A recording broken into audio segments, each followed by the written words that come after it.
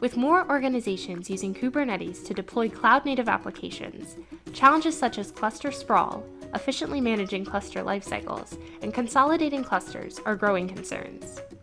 By 2025, more than 85% of global organizations will be running containerized applications in production, which is a significant increase from fewer than 35% in 2019.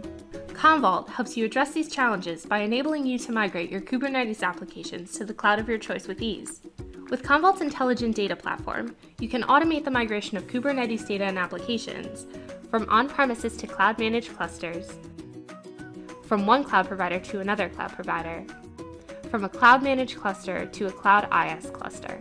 Let's take a look to see how easily these migrations can be performed from the Commvault Command Center.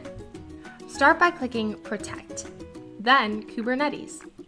From the Kubernetes Cluster Actions menu, click Restore.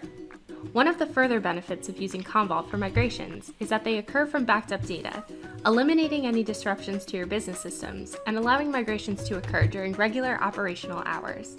Next, click Full Application. By default, the latest data is shown, but you can also choose to restore from a desired point in time. Once you have chosen your desired application, click Restore. Then Out of Place to restore to a location outside of your original cluster.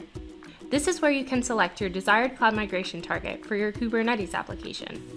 You can even select a different access node, change the application name, or choose a different storage class. And that's it! In a few simple clicks, your Kubernetes application has been easily migrated to the location of your choice. Migrating Kubernetes applications using Commvault. Consolidate clusters, simplify cross-cluster migrations, and streamline cluster lifecycle management. Learn more at www.commvault.com/containers. Thanks for watching.